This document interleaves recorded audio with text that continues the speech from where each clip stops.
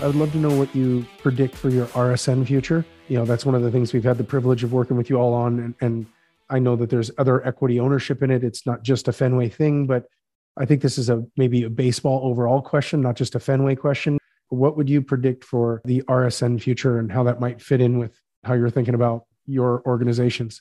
I can't resist sharing the Penguins have an unbelievable amount of distribution. What a wild success story they are from an RSN perspective.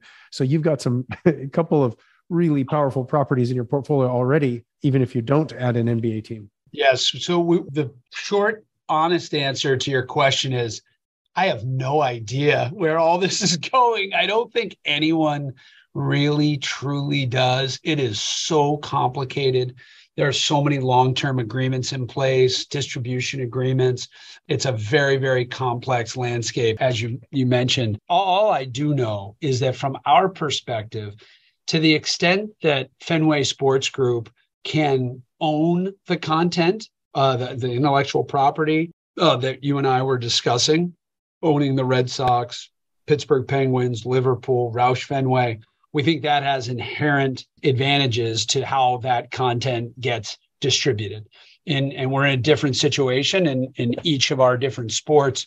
Specifically in baseball, we are partners with the Boston Bruins, and we distribute NESN throughout New England. The fall off or decline in subs has not been as dramatic as I think maybe in some other markets. Obviously, we're blessed with, right now, the hottest team in hockey, the Boston Bruins, not the Pittsburgh Penguins, the Boston Bruins, who are just an iconic franchise, kind of must-have winter programming. And then the Boston Red Sox must-have summer and spring programming. So we've seen a very strong linear business. However, because we work for owners that I mentioned are entrepreneurial, also demanding and driving us forward. Truly, they were trailblazers 2 years ago when they challenged us to launch a direct-to-consumer product offering. And we're very proud that last year we launched NESN 360 as kind of just a pilot program, and it worked.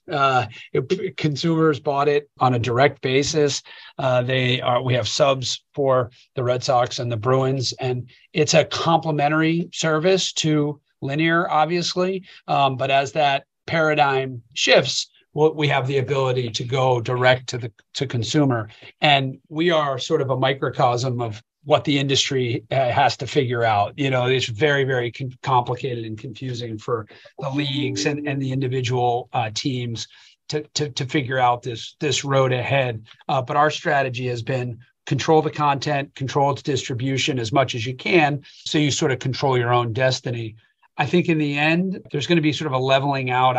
I do think someone once told me, very much wiser than me, they said there's only two types of businesses in the world: bundling and unbundling, and then bundling again, and then unbundling. So I think we will hit a bit of a equilibrium here where you're going to have a certain percentage of the pay TV universe that is just not going to go away. They're going to live for another 30, 40 years. I hope I'm among them.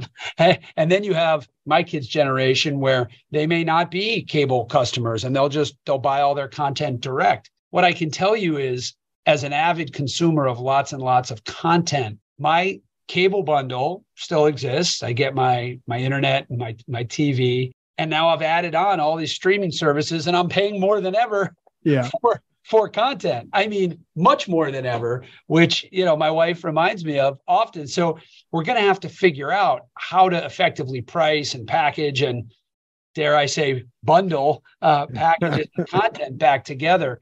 So look, I know what Commissioner Manfred is committed to, and that is creating the best possible content, the best game possible, creating the best version of baseball, and then having the team owners be able to deliver that game to our consumers and to our fans. If you take care of your product, I know the NFL, the NHL, NBA, the soccer leagues, everyone thinks about it the same way.